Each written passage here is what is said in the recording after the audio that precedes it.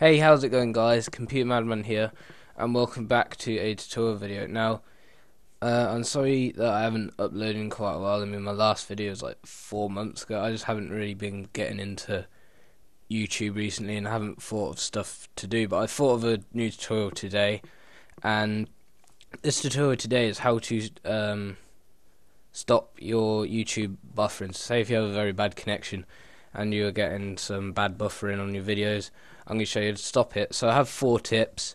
The first one is what you're going to do is right down here in settings you have quality. Now the higher the quality, the obvious the longer it's going to take to buffer. So what I usually do is go for 360p,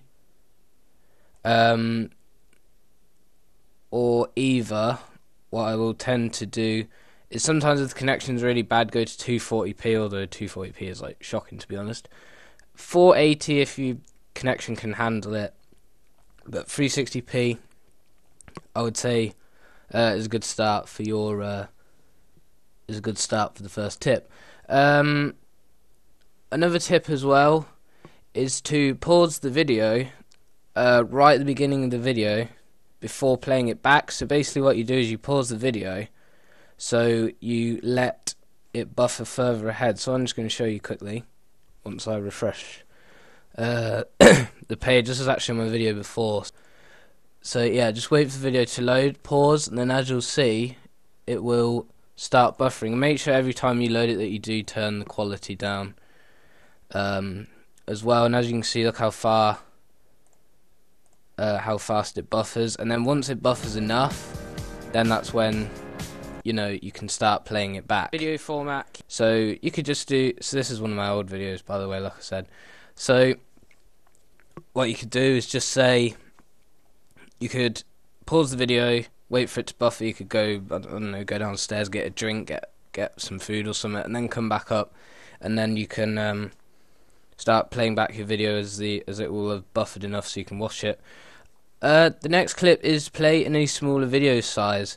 Now for a smaller video size, basically if you play in the small screen as it is now, like I am on my laptop, this is the smallest size you can get. Then we have cinema mode, which I don't think is actually much bigger than the original, apart from it just has black bars on the outside just to make it look wider. But if you go full screen, this will mean that your buffer speeds are going to take longer. So I'm just going to go on to 720p and I'll show you what I mean. It might take a while, I'm not sure. So as you can see, it's going up relatively quick, but that's because this is just a tutorial video. If it was say a gaming video, it would take a lot longer.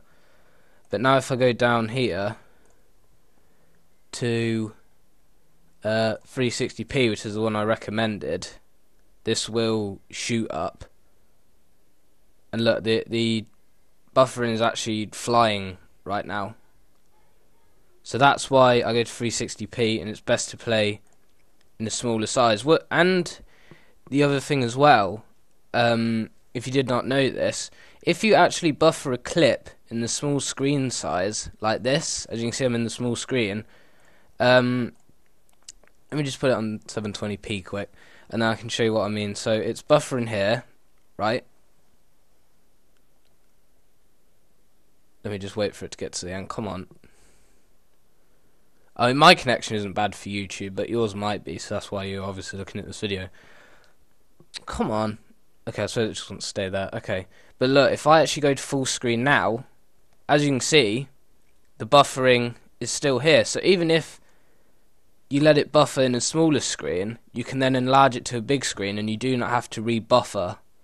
The only way you'd have to rebuffer is if you change the quality.